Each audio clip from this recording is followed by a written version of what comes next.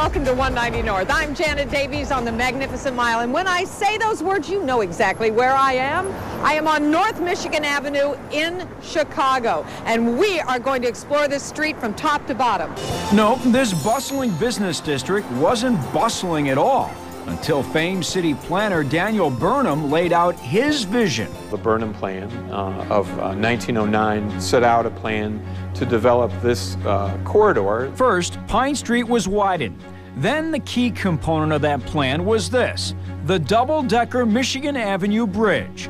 When it opened in 1920, it paved the way for Burnham's dreams of a boulevard that could rival the world's best. And that really set in motion everything that we know about North Michigan Avenue today. We all know this fixture along the avenue. It's the famed Wrigley Building. Now, when they built the bridge, it actually made one long Michigan Avenue. This was the first structure built on this side in an effort to lure shoppers and businesses to the north side of the river. That was the signal that, yes, it was legitimate to jump the river. And jump they did. A building boom in the 20s brought Chicago the Tribune Building and the Drake and Allerton Hotels. The 40s and 50s brought about another revival of sorts. Developer Arthur Rubloff even launched the avenue's famous nickname in a speech back then. He was saying that if his vision was fulfilled, yes, Chicago would have a magnificent mile. Then, in the 70s, came another building boom. In fact, when the Hancock Center opened at the start of the decade, it held the distinction of tallest building in the world at 100 stories.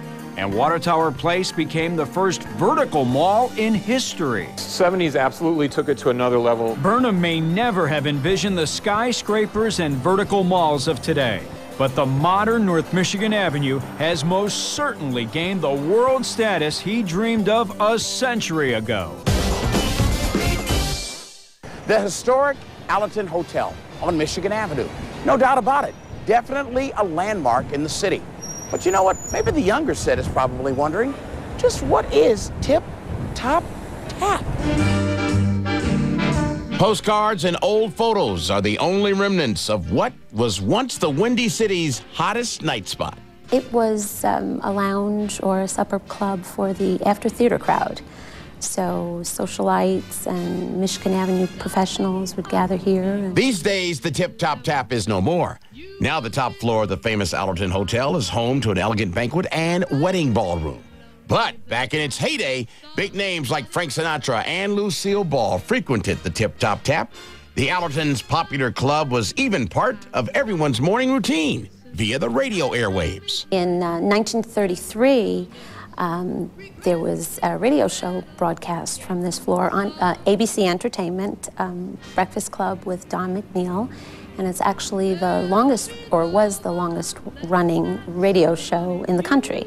The famous lounge served up its last cocktail in 1961, but decades later, the sign bearing its name still remains. It's part of the history of the city. Very proud of the sign.